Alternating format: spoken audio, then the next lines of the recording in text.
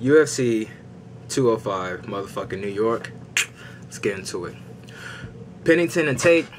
I'm surprised with Raquel Pennington. You know, based on her record from before, I thought, you know, it was going to be a bit iffy when it comes to, you know, winning and losing. But she did rack up some good, you know, victories. Took Holly home to split decision. You know, the former bantamweight champion.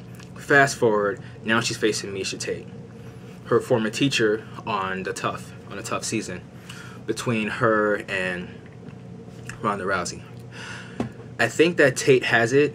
I shouldn't even say thing. Most likely Tate's gonna get it, because I think what Raquel Pennington brings to the table, Miesha Tate has already seen based on her years of fighting. But for Raquel, I think that she either she or her coaches may be slightly aware that Miesha Tate will most likely try to go for a takedown if it seems that she's getting beat on the stand-up. So what Raquel, I think what she would try to do is she would try to keep it standing up. You know, probably go for the counter-strike approach, because remember when Jessica I was using the counter-striking approach to Miesha Tate, she got some good strikes in. And then of course Miesha Tate resorted to her background in grappling and got Jessica I down. So I think that they're gonna try to do that. They're gonna try to anticipate Miesha Tate going for the takedown, and then, you know, from there either defending it or unfortunately, you know, get caught. And then let's not forget, you know, Miesha Tate, you know, she suffered from a broken nose and then she's back in the game. So if Raquel, if she's really trying to, you know, make a statement, she's most likely gonna try to go for the nose. Because if she can, you know, either damage that nose slightly, that's more than likely gonna rock Miesha Tate or get her off center as a whole, and from there she can do some major damage. So going for Miesha Tate, there's a window for Raquel to win this. Second one, JJ versus KK. I'm going with Joanna on this one. I think that Joanna striking outclasses, you know, Carolina's, you know, based on what we've seen, of course, in Muay Thai. I think she has the stamina for it. It seems that when she gets in her groove, you know, she's even more difficult, you know, to take out. In addition, her takedown defense has improved, as we see in the Claudia Gadelha fight. Number 2, that is.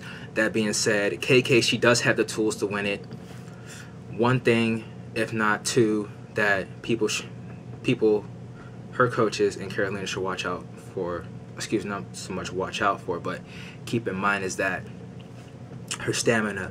It's a 5-minute round, and I think Carolina understands this, so she shouldn't burn herself out as much, you know, trying to get a win. I don't think she would do that, but, you know, again, I don't know her mentality, so she may try, you know, try to get the win, you know, try to get the win from the jump, like Claudia was doing, you know, just out the gate, you know, it was just 5th gear and shit. But, you know, looking back based on her fighting style, she doesn't, I think this will go 5 rounds. Then the second one is to disrupt Joanna's flow, because in addition to her takedown defense, she's more deadly when she has her groove. When she has her flow, realize, you know, how many shots she can pick off on you, where it's like from 2 to 4 combos. That's when she's most deadly. We've seen in the Claudia Gadelha fight, we saw in the Cookie Monster fight, we saw in the Penny fight.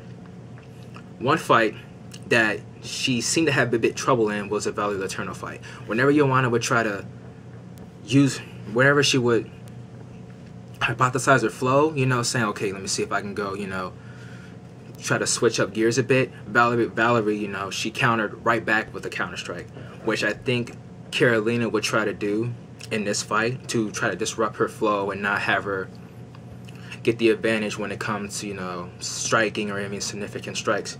In addition, I think if KK could, you know, get her in the clinching game using knees like she did with the Rose Namajunas fight, that could bring Joanna's stamina down a little bit. So when it comes to the later rounds, it could seem that, you know, Joanna's stamina level could be on par with Carolina's, or maybe below, depending on how much damage Carolina does. In addition, I think that Carolina would, how do I put this? Because even though Claudia has a better background when it comes to grappling, I think Carolina is stronger physically. So she'll most likely try to putting pressure on her really good. And if she does take it to the cage, you know, like Dominic Cruz said, don't waste so much energy trying to keep her on the cage. You know she's gonna skate, back off a little bit, but keep that distance to where you know you still tee off on her, and when she's trying to make a move, then go back in. And you know, once again, that being said, she has the tools to beat it. In addition, I forgot about her Brazilian Jiu-Jitsu background. I don't know how deep she is when it comes to belts, but if she does take her down, which I could see based on her strength, you know, from an outside leg trip or inside leg trip from the clinch, it'll be interesting to see, you know, what jiu-jitsu tool she has in store, or would she just try to keep her on the ground and use ground and pound. Even though I mentioned all that, she has the tools. I'm going for JJ. Stephen Thompson, Wonder Boy, and the chosen one, Tyron Woodley. I like my boy Tyron Woodley.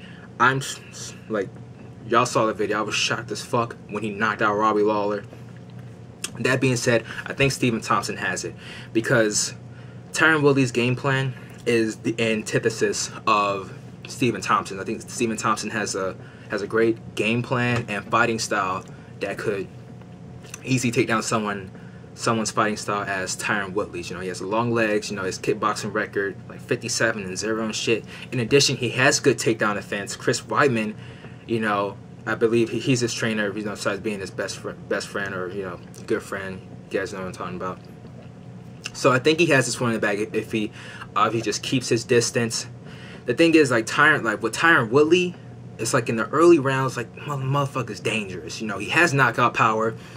He mentioned that he was working with people with fighting styles similar to Wonder Boy's. He brought in Sage Northcutt, I believe. So I'm curious to see how his approach is going to be towards this fight. And in addition, you know, he has the wrestling. I believe he can get in there, you know, based off the training. You know, bringing in people with a similar fight style like Wonder Boy's. My question, I think a lot of people question is, when it comes to Tyron Woodley, is like, if it does go towards 5 rounds, how's his stamina going to be? You know, Joe Rogan, you know, excuse me, he mentioned it before, you know, because of his physique, you know, it's kind of hard, it's kind of difficult to, you know, maintain the stamina, have it be congruent. You know, so that's going to be in question too if it goes towards it. But if Wonder Boy can get past like the first or second round, I believe he'll be able to get the title via decision. I don't see a knockout. I don't see a knockout for Wonder Boy. If anything, Tyron. But like I mentioned before, y'all, I got Wonder Boy. Chris Weidman, yo, Romero. I'm kind of fucking surprised based on the weigh-ins. Dude looked the same like he did, you know, before, you know, when before he got caught. So my question is, you know, like, does he have ring rust? You know, has he been training recently? You know, like, is his fight style still going to be the same, or did he do any tweaks? You know, because both of them, you know, they both have good backgrounds in striking. I mean, excuse me, wrestling, and of course they're good strikers too.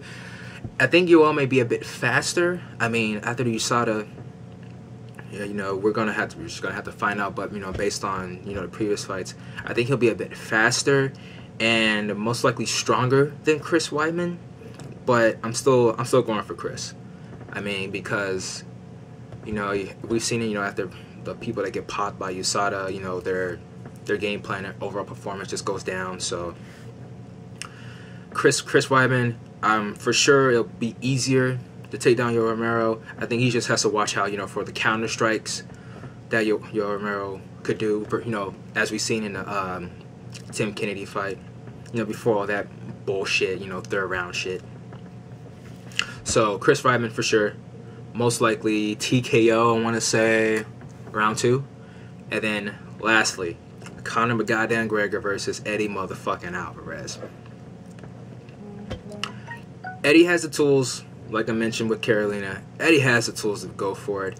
I mean, he's fought opponents with a slight larger reach advantage when it comes to striking, but, you know, based on the strikes that, you know, he can take a hit. He can definitely deliver a goddamn hit, as seen in the RDA fight. He has no problem, you know, going in and using his wrestling on Conor McGregor, which I think he will do, and a lot of people do. You know, he was talking about how he would utilize a different game plan approach. But I think what's going to happen is Conor's going to hit him with the left, realize, you know, because of the reach disadvantage, because Conor has 74, I believe, and Eddie Alvarez has 68. I probably messed up on the numbers, but, you know, you guys get the picture. That that based off that he was trying to get in even closer and, you know, try to pin him against the cage. My question is that I hope, like, will he try to use that the entire 5 rounds? Does he have the gas tank for that? Because with the Anthony Pettis fight, he was using that, but it was getting less effective towards the 3rd round, you know. And then, you know, with Conor's takedown defense, you know, we've seen it in an ADS fight, but then, you know, Chad Mendes, he was able to take him down then. And then it could also be said that, you know, his takedown defense has improved since the Chad Mendes fight. So it's going to be interesting to see his takedown defense in this fight, because most likely we're going to see it.